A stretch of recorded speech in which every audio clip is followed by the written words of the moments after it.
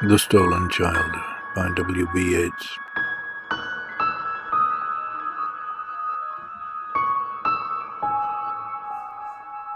Where dips the rocky highland of Sleuth Wood in the lake, there lies a leafy island where flapping herons wake the drowsy water rats.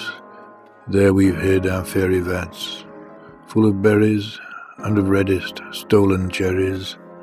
Come away, O human child, to the waters and the wild, with a fairy hand in hand, for the world's more full of weeping than you can understand. Where the wave of moonlight glosses the dim grey sands with light, far off by furthest Rosses, we foot it all the night, weaving olden dances, mingling hands and mingling glances, till the moon has taken flight. To and fro we leap and chase the frothy bubbles, while the world is full of troubles and anxious in its sleep.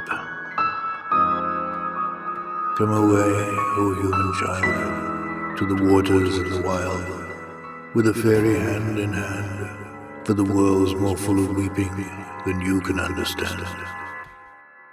Where the wandering water gushes from the hills above Glencar, in pools among the rushes that scarce could bathe a star, we seek for slumbering trout, and whispering in their ears, give them unquiet dreams, leaning softly out from ferns that drop their tears over the young streams.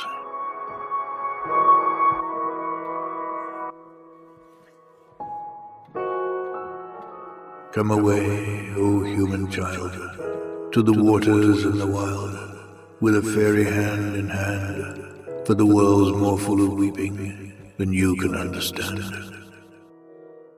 Away with us, he is going, the solemn-eyed. He'll hear no more the lowing of the calves on the warm hillside, or the kettle on the hob sing peace into his breast, or see the brown mice bob round and round the oatmeal chest.